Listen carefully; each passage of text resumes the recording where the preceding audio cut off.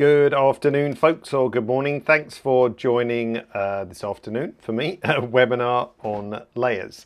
And this is a little bit different because we're dividing up the content into two different halves. So we're going to have part one and part two. Part two will be next week. The reason for that is essentially layers is really one of the best parts about Capture One, and its development has extended over the past few years.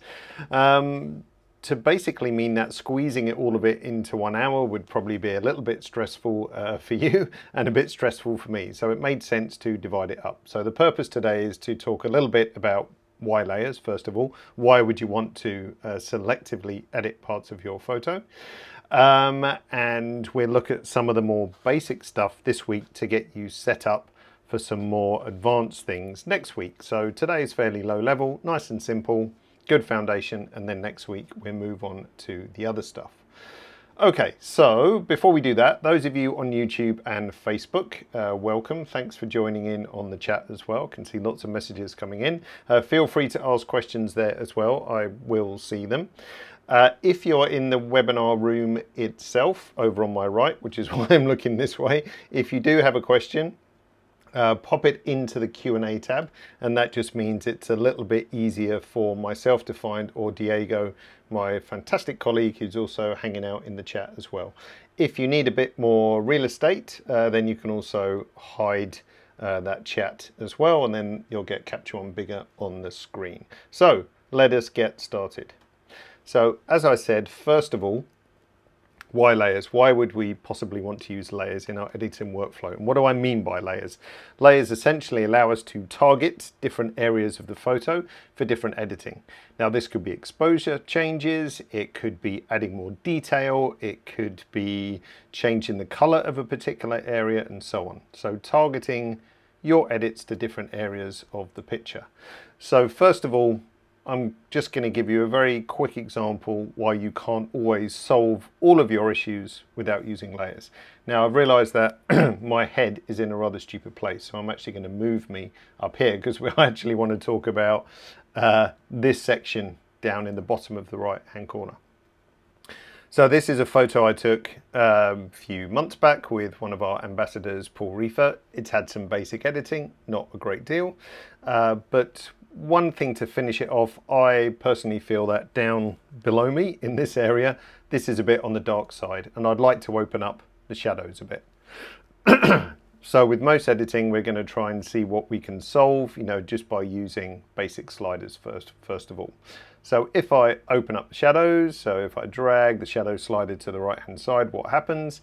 Well, I can kind of see into this area much better than I could before. But it's also affected, if I just click on the shadow slider, it's also had an effect on the rest of the picture. So shadow slider, no good. What about the black slider? A little bit more isolated to the lower end, if you like, of the histogram. So if I slowly open up the blacks, then that has a slightly better effect, but it's also changing the density down here in the front, which is not something I want on this picture. So better to figure it out and edit that section all by itself, which by using layers. So, sorry, I just thought I had a technical issue, but we're all good. Now the good news is, and I'm skipping ahead slightly to a new feature that was added last year in version 21, is something called style brushes, which we're going to look at a little bit later. But style brushes have made the whole process of working with layers much, much easier. But we're going to look at it old school first of all, just so you get an idea of the principle. And then you'll see how super simple it is when we're working with style brushes as well. So how do we work selectively on our photo? Well, we have to tell Capture One, I want to edit this part, this part, this part separately. And how do we do that? By creating a layer and targeting on that layer, or drawing a mask which tells Capture One, restrict my edits to this particular section. And we have lots of different ways to draw masks, essentially. So I was just checking that we might have had a Facebook issue, but it seems to be okay. If anyone's on Facebook and they can't see anything, just refresh or go over to YouTube. And then YouTube, you'd tend to find the quality's better anyway. So we have lots of different ways of drawing masks in Capture One. We can use a brush, we can use something called a magic brush, we have linear gradients, we have radial gradients, all kinds of different ways that really have, you know, the same end result of creating a mask in Capture One. So we're going to go through look at those different ways how we can create different masks. Okay, so enter the layers tool and let's think about how we would solve this problem. So along the bottom of the layers tool we have different cursor tools which give us different ways of drawing masks. So let's look at the first one. So I'm going to grab a brush, just going to make it a bit bigger for a second. So if we look at the cursor tool, normally I'm on the pan cursor tool. If I press B to switch to my brush, you can see it looks a bit different. Now we've got two concentric circles. Why is that? This basically describes the mask that I'm going to draw. So let's very quickly draw a quick mask. Let's say up here we've got controls to actually see the mask when we actually draw it. So let's just draw on my picture and we're going to draw a mask across here. Like so. So now if I hide the mask by pressing M, and let's just play with something like exposure, you know, very basic principle. Now that adjustment is only affecting adjustment layer 1. Simple. Hopefully you understand that. Now let's do it properly down here. So I'm going to draw a mask on this area.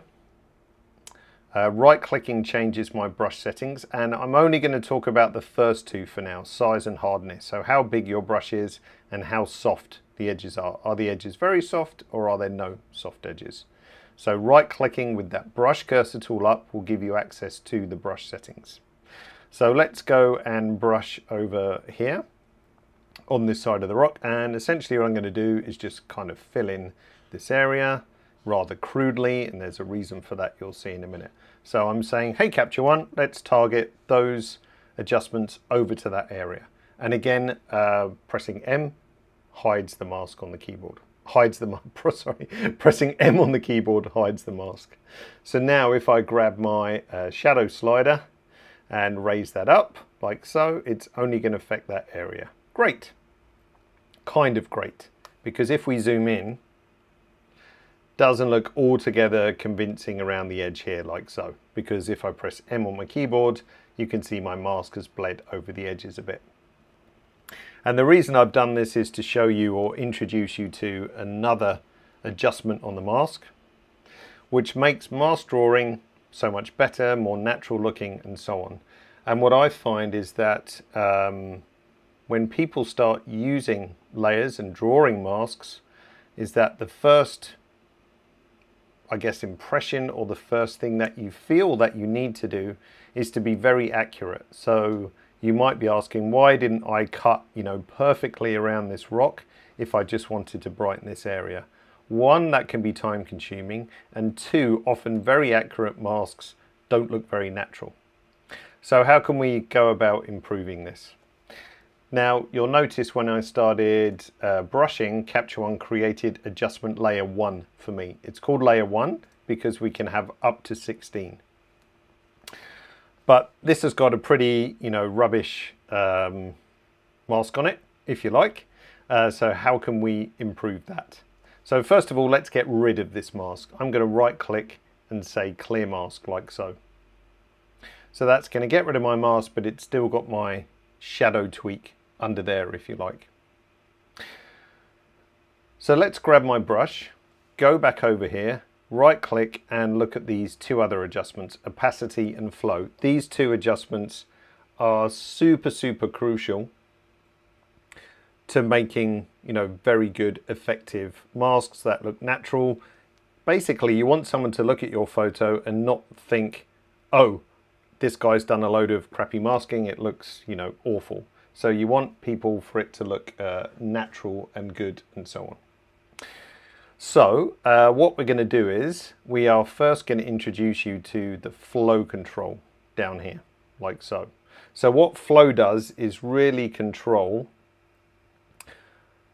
how much of the adjustment is painted. You can think of it as painting if you like, if that helps to imagine what's going on. How much of that adjustment is painted in each brush stroke. Now I'm using a pen on a tablet, but you don't have to. Same goes for a mouse, exactly the same principle. So if I have flow set to 100, as soon as I brush onto my photo, it's going to put all of my adjustment down on that layer. So all of my shadow adjustment here. So if I, just do a quick brush like so, we've got, the entire adjustment laid down in one hit, which again doesn't look very natural. So let's right click and clear that mask. Let's right click once more, and we're going to pull that flow right down. So let's take it to under 5. Now what that essentially will do is limit how much of that adjustment is laid down in each brush stroke. So 4% each time. So it allows me to build up that adjustment nice and slowly and then stop when I think it looks good. So if we go for brushing back and forward with a nice low flow, you can see it builds up really, really slowly. And if I brush more heavily in one spot, that's going to open it up more, brighten it more than another spot. And now I've just painted a little bit of, lightness into that area, which looks a lot more natural than it did before. And skipping ahead to next week a little bit, I'm just going to show you this thing called grayscale mask. So what grayscale mask does, and if you turn it on accidentally, you won't have any idea what's happening. But grayscale mask represents the mask in levels of grey. It hides the photo and you can only see the mask. So you can see here that my mask is, varying in density. So it's allowing that adjustment of 92 on the shadows to blend in through in various different amounts. If we had flow right up at 100, as soon as I start brushing, you can see we've got the maximum adjustment. If I turn flow down to something low and I start brushing, you see it takes lots and lots of brush strokes to build up that final adjustment. So you can also think of it as painting a wall. If you dip your paintbrush into your paint and get it really, really wet and go straight to the wall and start painting, you have a lot of paint on the wall. If you dip your brush in the tin of paint and you wipe it on the edges and do a really good of drying it off, when you start painting, you're going to have much less paint. So flow is really adjusting how much mask is flowing off the brush, if you like. So let's grab my eraser, that's this one on the end, and bump up the flow, and then let's just get rid of our kind of sucky mask over there, essentially. M on the keyboard, and that just gets us back. Now you might think, woof, that was a lot of effort for just brightening up a simple corner, but that was a lengthier explanation, and you're going to see how much faster and better it is when you start using style brushes as well. But it's important to know the mechanics behind that. Let's pause for a question or two.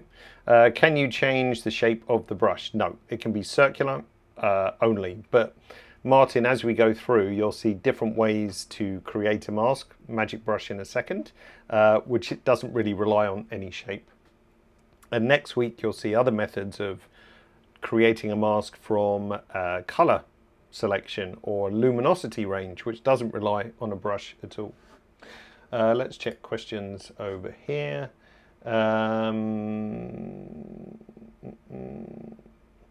Saturation mask, Leon was asking. That's a good question. Can I possibly enable a saturation mask? No, you can't. You could, in a way, come back next week, Leon, because we're looking at creating masks with the color editor, but you couldn't just define a saturation range for the entire picture. You could define a saturation range for a color and do it that way. So we'll look at that next week as well. Okay, so magic brush, we're going to switch photos. We're going to go to this lovely photo from my buddy Farzan. This picture, it's got some minor editing, looks great out of camera. Our mountainscape in the background. Oh, let's move me back out the way now. Let's go back down here, there we go. The mountain range in the background, it's a bit hazy, it's maybe a little bit cold, so it would be nice to treat that in a different way. So you've got a few choices. Thinking about what you know so far, you can think, well, I'm going to grab my brush and then I'm going to kind of draw around this area. But we've got loads of difficult things that we want to mask around. If I was going to change the white balance, I would actually want to be fairly accurate now because otherwise I'm going to have white balance edits spilling over onto the roof and so on. But drawing that by hand would be really annoying. So why not use our magic brush? So magic brush looks slightly different. If I right click, that brings up those magic brush settings. So we still have size and opacity. What I didn't mention with opacity is that that just controls the maximum opacity of your mask. So if we set the opacity to 50%, your mask would never get beyond 50%. So if you had like a one-stop exposure change on a layer, you would only ever get 50% of that. So the opacity limits the maximum mask that you can brush in. Tolerance for the magic brush, and you'll see how the magic brush works in a minute, really describes how much of neighboring pixels it's going to pick up automatically. So before we talk any further, let's show you what the magic brush does. So I'm just going to make it a little bigger. So I want to mask out this mountain range. So all I'm going to do is draw a little squiggle in the middle, like so. You'll see in a second a window pop up that says calculating magic brush mask. This is a 100 megapixel shot, so it takes a bit longer. And Capture One then goes ahead and masks. Now it's additive, so we've got some gaps. So I just need to fill in the sky, fill in the mountains, like so. And now we've got a pretty nice mask which wraps around my building quite effectively. Now the other control in here, if we just pick up Magic Brush once more and look at Refine Edge, that's really how much or how brutal the edge. So when the magic brush finds the edge, does it stop dead or does it have like a gentle kind of wrap around it? Just enough to make it, again, not too obvious. So Refine Edge, let's see if we can see it on the grayscale mask. So if we display our grayscale mask, that's the mask that we've created in white. And if you look on the edge, so you see we've just got a little bit of roll off onto it so it's not too harsh, essentially. So now what I can easily do is I'm going to add a bit more white balance just to warm that up. I'm going to add some clarity and maybe a tad of contrast and maybe darken it down a bit as well. You get the idea. So to create that kind of mask would have been very difficult. Now there's a couple of other little holes in here. So if we grab our magic brush and make that much smaller, I'm going to pull the tolerance down because I don't want it to start bleeding off anywhere else. So if I just brush in here like so, then we can fill in those gaps essentially like so, where I've played around with my white balance. And that's way quicker than, of course, us poor souls having to either do that by hand or use something called the auto mask, which I actually don't bother talking about anymore.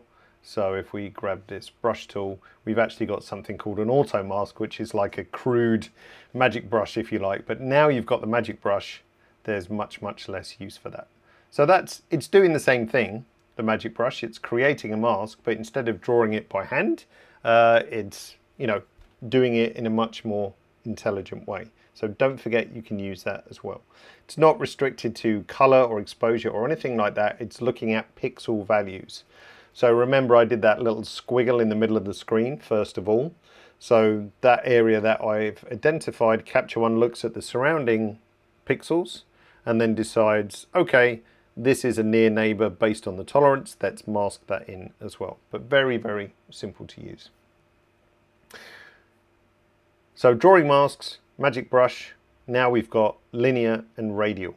So let's switch to a different picture, and first of all let's look at linear. We could actually, let's go for the same picture. So let's call this layer magic brush, like so, and let's make another layer and we're going to call this linear, like so. So you can disable any layer at any point, so we can uncheck it like so you can see what I've done. If when you're turning it on and off you think, oh, I've overdone that a bit, and I actually think I have overdone that a bit, rather than going back and fiddling with your adjustments, you can actually vary the opacity of each layer on a slider here. So if we rack this opacity back, that's with no adjustments and that's with all of the adjustments. But if you think there's a good happy medium, then you can roll that opacity slider back. That's a super powerful feature of working with layers. because not every layer is going to have one single adjustment that's easy to adjust. So if you think on this layer, I changed the white balance, we added some contrast, we added some clarity. So to adjust or lessen off all of those is a bit, time consuming. So having the ability to just play with the opacity is really, really nice. And you can balance out your adjustments superbly by using that tool. So let's turn Magic Brush off, so we're back to normal. Typically, before Magic Brush came along and we looked at a scene like this, we might think, okay, I need to have some kind of graduated filter. So I didn't have one on me at the time, so I'm going to digitally use a graduated filter. Again, this is just another way of drawing a mask. So if we grab our linear grad over here, slightly different cursor tool again. Where I start drawing the mask is the strongest, and then when I finish drawing, so the line at the bottom, the mask is down to 0. So again, if I press M on the keyboard, like so, you can see the mask that we've created. So at this point, at the top line, it's 100%, in the middle it's 50%, and by the last line we're at 0%. And then it's symmetrical in between those lines. If I hover over the middle line, I can rotate, and holding down Shift will actually keep it horizontal. So now we could do a very similar thing. I could say, well, let's warm that up a touch. Let's pull down the brightness and the highlights a bit. Let's add some clarity and so on. You get the idea. The disadvantage being here, of course, is that I'm also affecting the roof line, which I might not want. So it's very rare, you get a perfect landscape where that gradient fits exactly. Now, next week, when we play around with luminosity masking, we can actually combine some of these masks with luminosity ranges as well to cut out the bits that we don't need. You might think, well, actually, I could just erase this bit. So if I grab my eraser and then think, well, let's just erase this bit here, I'm going to get a warning that says, do you want to rasterize the mask? What does that mean? Well, the good thing about the linear gradient and radial, as you'll see, is that you can always infinitely change them. So if I'm looking at this and thinking, wow, my fall off is, I really don't want that fall off so much. So you'll see here, as I play around with the mask, you can see the photo change in the background. So it's dynamic, and I would think, I want to lessen this fall off a little bit. So what I can do is, if you hold down, shift over this way a bit, Alt or Option on your keyboard, click on the last line, and then we can squeeze that up, and that will make sure my fall off is no longer symmetrical but asymmetrical.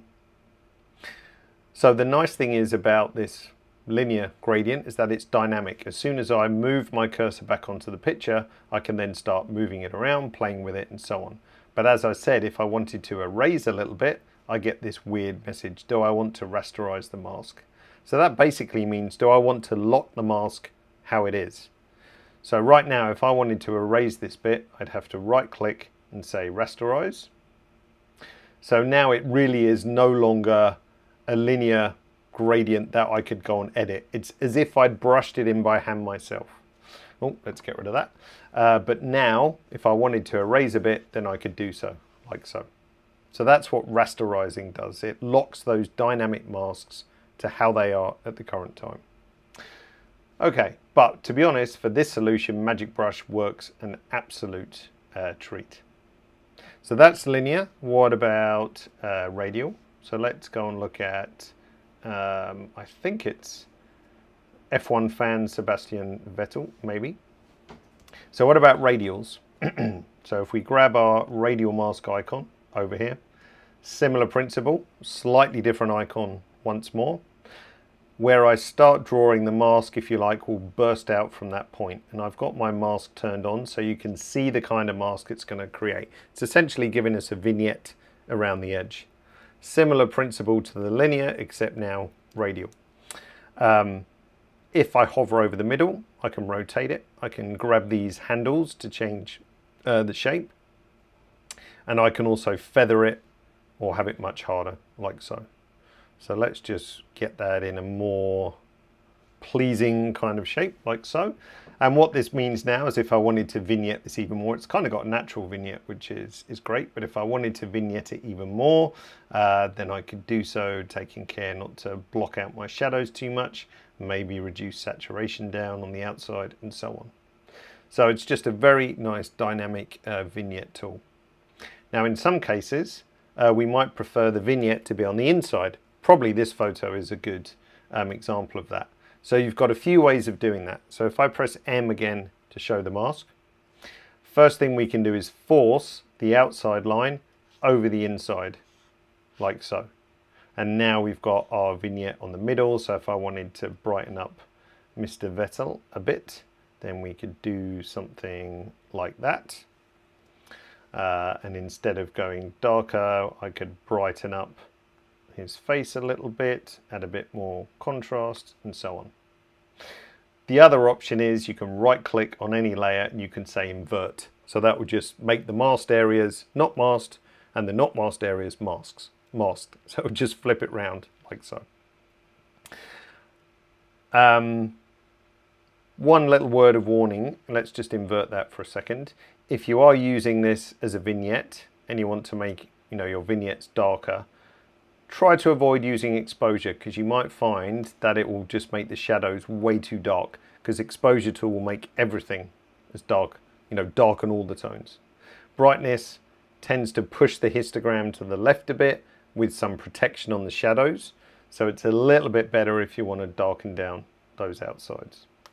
Let's invert that back. Let's say invert, and then we stick to brightening Mr. Vettel like so. So radial vignette's great. Now the typical use, of course, for let's just get rid of that layer from whatever that layer is doing. The typical use of a linear tends to be for landscape, or that's what we think it's used for. Oh, linear gradient mask must be for landscape photographers. I don't need that. Not necessarily the case. Linear masking is great for all kinds of reasons. So we've got like a bright area in front of the race car, which is maybe a bit distracting.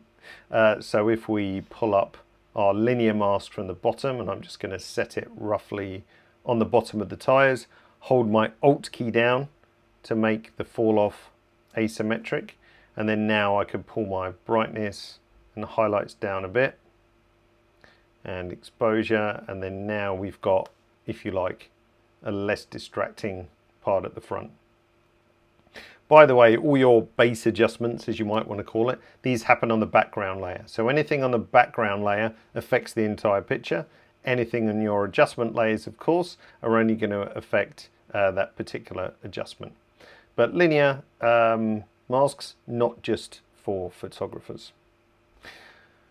All right, how are we doing for time? Good.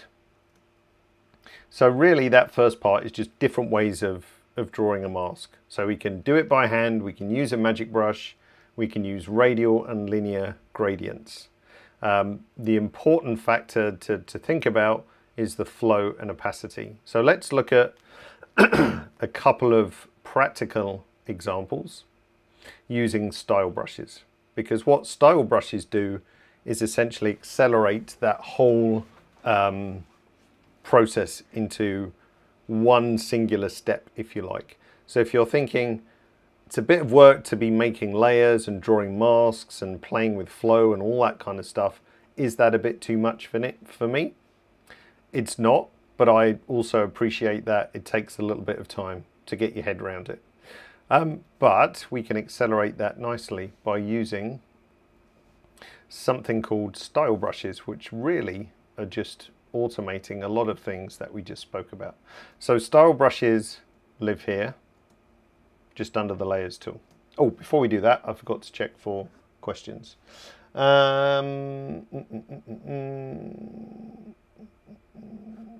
Jim was saying, can't you have used a negative brush on the gradient mask to remove unwanted section? Oh, yes, Jim, and we did that. So sorry, Jim, that was an older question. Let's have a look. Kevin said, when using the auto mask, which brush circle reads the area that the auto mask will be applied?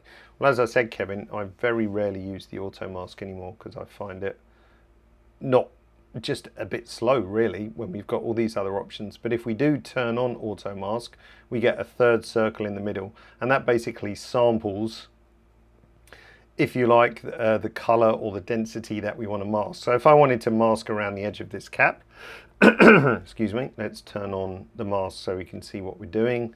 Full flow. I would kind of brush here, and then when I let go, it will then find that edge.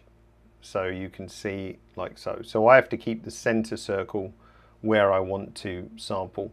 But I personally think that now we've got magic brush, luminosity masking, using the color editor, there's very few times when I actually want to need it.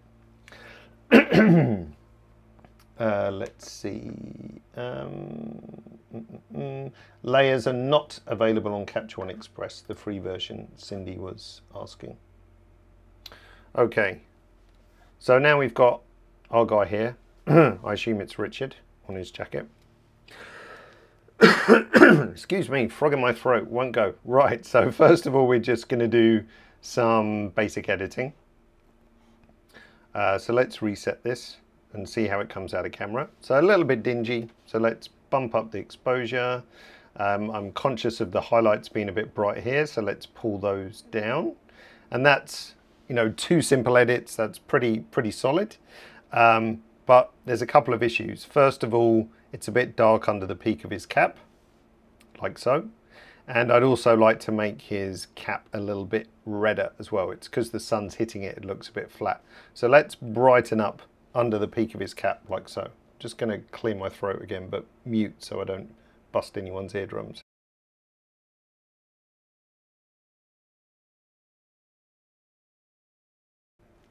Let's try this as well. Hopefully that's got it right. So I want to brighten up under here. So how will we do that, thinking about what we did with the first shot, that landscape? Well, I could draw a mask. I could then dial in some adjustments. I could decide, actually, maybe my mask was a bit too harsh. I could drop the flow down. There'd be a lot of back and forth. Let's make that so much easier. So style brush is here, sitting under the layers tool. I'm looking under the light and contrast category. We'll look at enhancements a bit later on as well. So I want to open up the shadows, I would say. So I'm going to click on Shadows Recover. Now, as soon as I click on that, my brush cursor tool is selected straight away, automatically. When I go onto the picture, or let's turn off Kevin's auto mask. When I go onto the picture and right click, we can see that Capture One has actually adjusted the flow down to 5, which fits this brush very well. Size and hardness will be whatever I last set it as, so it's up to you to decide how big the brush should be. The reason why we don't set size and hardness is that the size of the brush is based on photo resolution, and we all have different resolution cameras, so it's hard to get a default. So now all I need to do is start brushing, and let's turn the mask off so you can see what's happening, and we can open up the shadows under his hat. I'm going to go a bit farther than I probably would, like so. Now Capture One automatically made me a layer called Shadows Recover, and job's done. So that was super speedy. Now I probably went too far, now it doesn't look so natural. So let's pull down the opacity, that's no adjustment, that's maximum, so I'm going to go somewhere around there, like so. Simple. Any of you looking at that, if you didn't know I'd done this, wouldn't think I've done anything sneaky. So the mask isn't super, let's turn on the grayscale mask. The mask isn't like blindingly accurate or anything like that. It's roughly in the right spot, but it does the job. It looks natural. None of you would know that I'd done that. So I want to make the peak of the cap a bit redder. Now I'm going to use the magic brush for that. So let's zoom in. Now I need to make a new layer before we do this, because if I use the magic brush now on this layer, it's going to mess up my mask. Because remember, the magic brush can add to any existing masking that you've done, whether that's a magic brush or one you've drawn yourself. So let's make a new layer, and we're going to call that cap, like so. So I grab my magic brush, go over to the hat. I'm going to make that a bit bigger. Tolerance, I think we're probably fairly safe that it's not going to spill into the background, but let's see. Mask is on. Do a little squiggle here. Pretty good. I think there's a tiny missing bit here up in the corner, so let's fill that in. And there we go. Mask on the cap, nicely done. So to make that look a bit richer, I'm just going to darken it slightly, and let's bump up the saturation, maybe a bit darker still, like so. Again, none of you would realize that I've messed around with this hat with a layer or anything like that. Again, the goal is for it to look nice and natural. Do we want to do a vignette? Maybe. Let's try it. So let's make another layer, grab my radial mask, draw, burst out from the middle. Let's make it nice and soft. As the photo is kind of going in this direction, I'm going to mimic that with the radial as well. And then pull the brightness down a touch too. Now if I want to move this around and see what it does, you see I can do. So let's plop it about there. Perfect. Again, you can turn your layers on and off just by ticking the box. That works really nicely.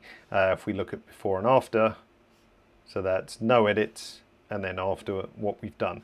Nothing, you know, groundbreaking there, but just a few simple things can really, you know, make a big difference, and quickly as well.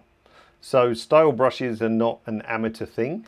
It's just, if you like, automating a lot of those processes. If you want to do it manually, fair play to you.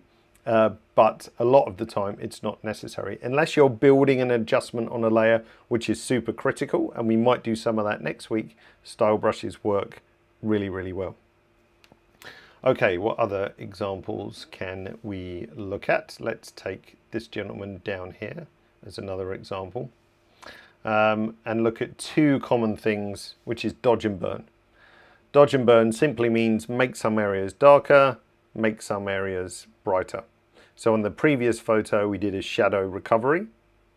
Sometimes if you just want to brighten or darken the overall tones, it makes more sense to use dodge and burn. Okay, let's go and grab our dodge. So that's brighten. So straight away again, Capture One picks out the brush cursor tool, like so. Go onto the picture, right click. We can see that our flow is set nice and low for this as well. Let's make this a bit smaller, and then I just want to brighten up, you know, this area where it's just dropped into shadow, and maybe a little bit on his sunglasses, ever so slightly, but not much, just a relatively small touch. And if I wanted to burn, which is to darken, choose this style brush, back onto my photo, right click, I'm going to make this nice and bigger, and then I'm just going to almost make a custom vignette and just darken over this side a bit. Again, if I've gone a bit too far, whoops, you know, that's too much brushing. I can either pull back the opacity and get it into something nice, or I can switch to my eraser and then just take out the bit that I didn't like. While we mention that, so notice how big my brush is here on this layer, my burn layer. So let's just wipe in a bit down the bottom here as well. So if I right click, we've got two really important check boxes here in the brush settings tool. First is brush with layer. So that means save the brush settings on a per layer basis. So notice how big the brush is now. If I go to dodge, now it goes smaller, because that's how it was last set for that particular layer.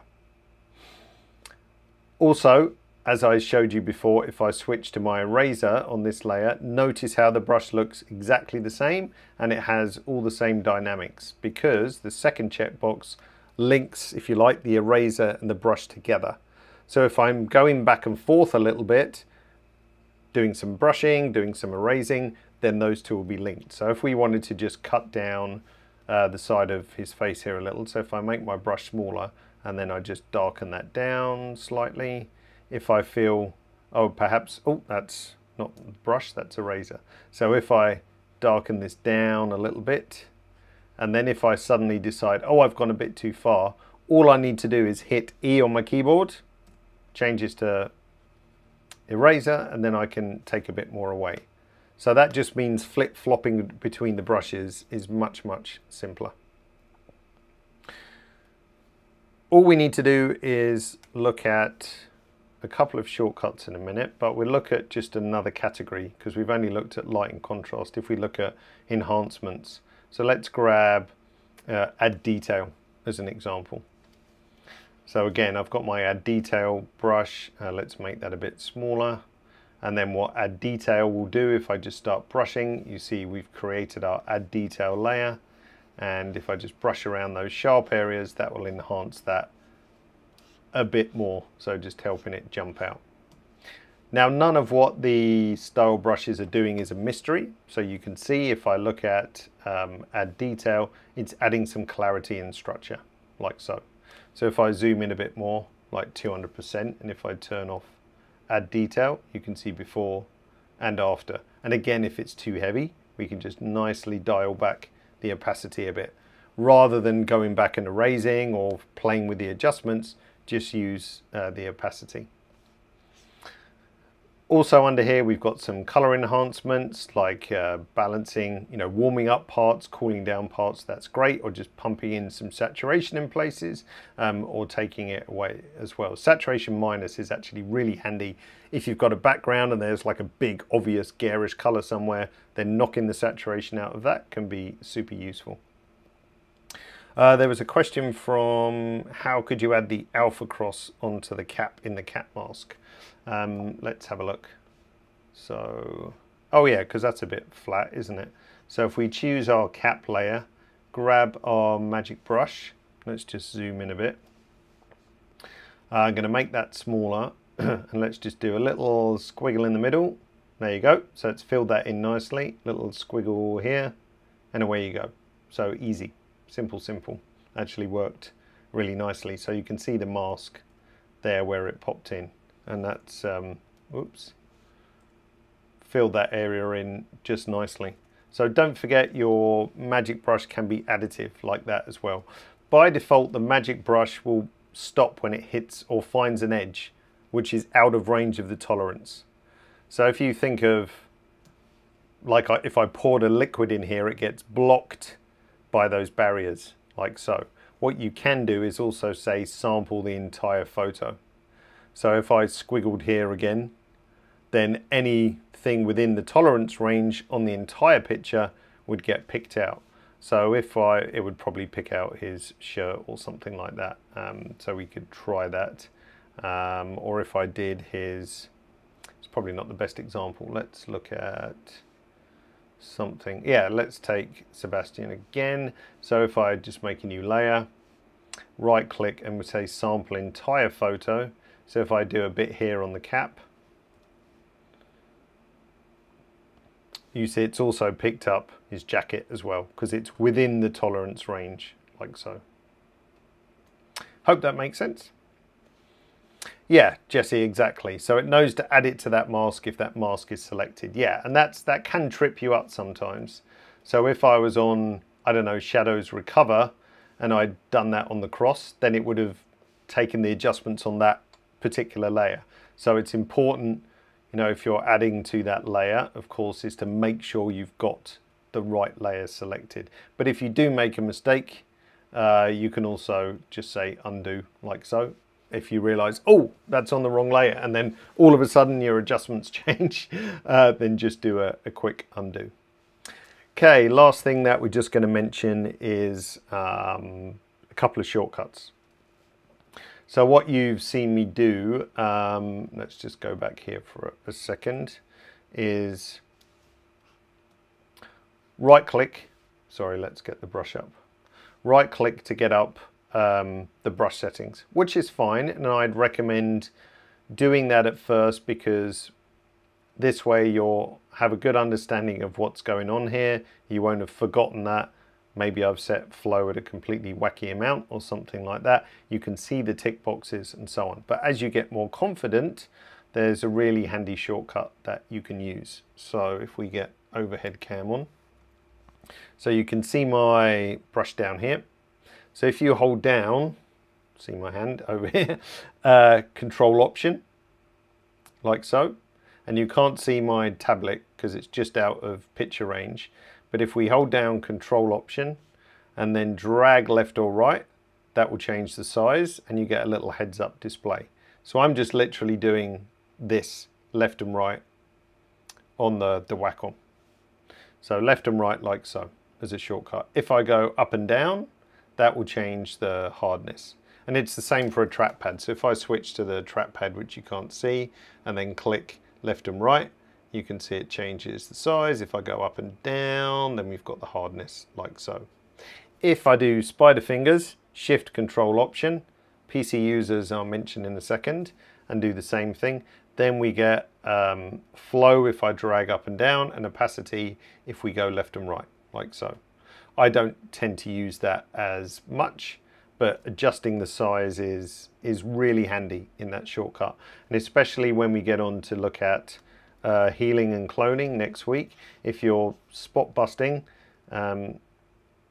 Sebastian has pretty good skin, but if we're doing like, you know, dust busting or whatever, then it does make sense to be able to quickly change the size of the brush without having to right click. But we're going to look at healing and cloning next week as well. Last few questions and I'll let you get on your way. Is it worth purchasing a pen tablet compared to using a mouse? I would say yes, but I would also say you don't have to spend a whole bunch of money. So this one is, if I just put it under the camera, a rather beaten up now, what is it, a Intuos Pro medium size, which is great, but they are quite expensive. And if you are illustrating or into Photoshop or whatever, then I think it's, oh, I switched a picture on a keyboard shortcut by whacking it with the tablet. How clever. If you're into illustration, I think having a big tablet is good. If you are using it photography, I don't think the real estate makes much sense because you're just having to make bigger arm movements. But what I like about using a tablet is that you're more, you know, when you're masking, it tends to be, you're making nice soft brush strokes and so on. So I just find it easier than clicking with a mouse, if you like, but it's personal preference. But you don't have to spend a load of money. Wacom do a couple of really nice base layer, or if you like, base layer, I'm stuck on layers mode, base model called the Wacom 1, difficult name for marketing, which works really great. Juan, sorry, I forgot PC users for this. So what you need to do for the PC users, if you're on a mouse, and it's the same for Photoshop, same buttons, Control and Alt, it'll be for you, but you need to right click and drag, not left click, right click.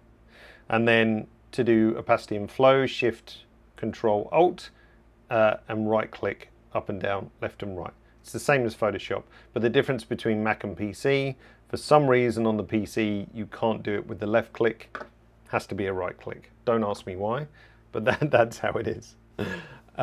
Let's look at a few questions. Emilio, yep, that's a Wacom, like so. The keyboard somebody was asking, I saw earlier, it's a Logitech MX keys. I'm not on commission. It's a really nice keyboard, I have to say. I did start with the Apple Magic keyboard as well, but I prefer a bit more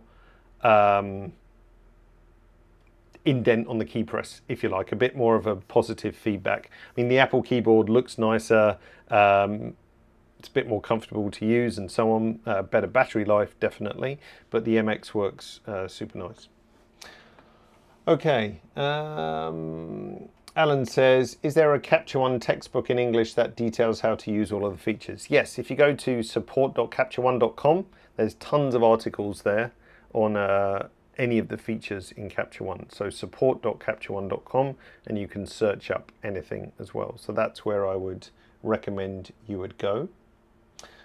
Brian says, when would it be a good time to use the Add Detail brush versus Structure?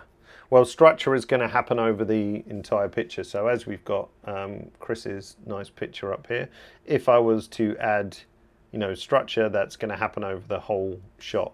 Now, depending how sharp this shot is, pretty damn sharp, I probably wouldn't want to add Structure on the person at the front, but I might like to add a bit of structure on the mountain, so that would kind of make sense to add a bit of detail here, or vice versa. If we wanted some structure down in the rock face, I would brush that in as opposed to blanket applying it everywhere, because structure can be a bit destructive if you're not careful. Steve says, with several layers, does the order you create them make a difference? No, with a tiny caveat. Next week when we talk about luminosity masking, again, it doesn't matter which order you make them in, but if you start to do some healing and cloning with the luminosity layer in there, sometimes you need to recalculate it, otherwise you get ghosting. But we can mention that next week as well. So Steve, we answered your question. How would you sharpen the logo on his shirt? Well, one thing to remember, if something isn't sharp in the first place, there's nothing much you can do. Like, that is, you know, it's out of focus. So there's nothing I could do to that which will improve it or make it look photographically better. But if it was in focus, I mean, the picture is in focus, it's just falling out of depth of field. But the alpha logo, we might be able to. So if we just grab add detail, make that a bit bigger, and then start brushing like so a little bit. If we turn that on and off, you can see before and after. It's almost falling out of focus as well, but something like that would work nicely. But the same principle with using, you know, add detail here. That's just a really great style brush that works everywhere. Let's see. Could you anti-sharpen a part of an image? You could just use negative clarity. One thing we didn't discuss was making your own style brushes, but you can save a style brush as well. You just need to set up the brush on the layer how you like and say save style brush, and that's it. So you could, you know, make a new layer, do some negative clarity, a little bit of turn the sharpening off, negative structure, and then that could take some sharpness out of that as well.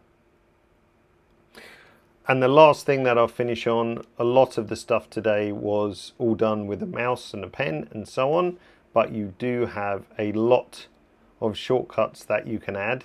So if we go to edit keyboard shortcuts and look under the layers category, you can shortcut pretty much all of those things you saw, adding layers, deleting layers, inverting the mask. Just go nuts with shortcuts. You can even set shortcuts for moving up and down the layer stack, going to the background with a shortcut, and so on. So lots of different ways to speed up the workflow as well. So next week we shall look at a couple of more sophisticated things like luminosity masking, creating a mask with a color editor, healing and cloning, and there's a few other ways to modify masks like feathering, refining, which is a super awesome feature as well. But you can accomplish a lot with the tools we spoke about. So magic brush, drawing a mask, linear, radial. If you stop there and you don't turn up next week, that's fine. And you'll instantly make all of the tools much more flexible in Capture One. That's also the goal. One last thing, if you are not a subscriber of our channel, if you could by hitting subscribe, and also more importantly the little bell next to it, because that means you get a notification when we go live as well. So if you're not subscribed, that would be a huge favor to me if you can do so as well. Otherwise, we shall see you next week, hopefully. So enjoy the rest of your week. I hope that was useful. If we didn't get to your question, do apologize, but it was a busy one. So take care and enjoy working with layers. See you soon. Bye now.